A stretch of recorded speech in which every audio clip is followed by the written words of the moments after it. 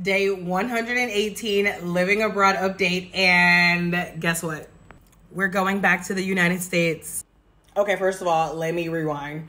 We are going back to the United States for a visit. We are not going back permanently. And I actually talked about it a little bit yesterday in my living abroad update, but I wanted to make more of the official announcement. So we've already been planning to have a visit to the States in the summer, but we hadn't really had it planned out. But now we're 99% sure we are officially going to visit the States in a couple of weeks.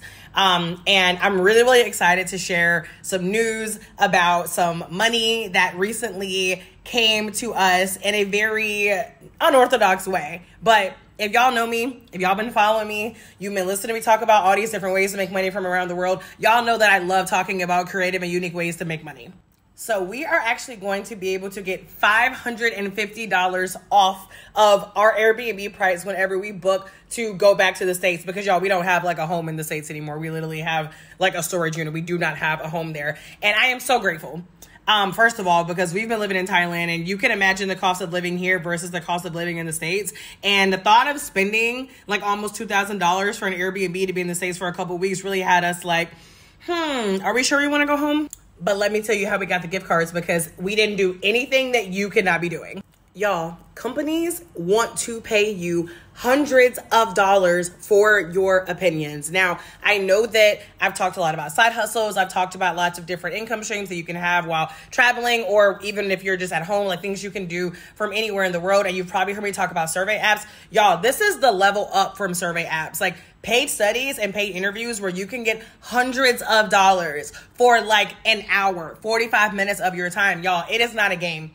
I've literally earned more than $800 in a little bit over a month from one paid interview site called User Interviews.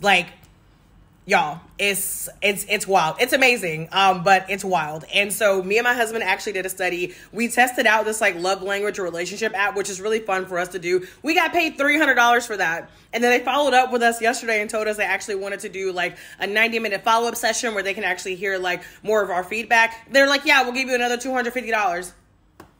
Y'all, people will pay for your opinions. This is what I mean whenever I say stop limiting your mindset to thinking money has to come from a job. Money is everywhere. There's so many different ways that you can make money. People are always asking how we're making money while we're traveling. We are being creative, y'all. And there's nothing that we are doing that you cannot do. Grab my cash flow come up checklist if you want to learn more ways that you can be diversifying your income. There is something in that guide for everybody, I promise you.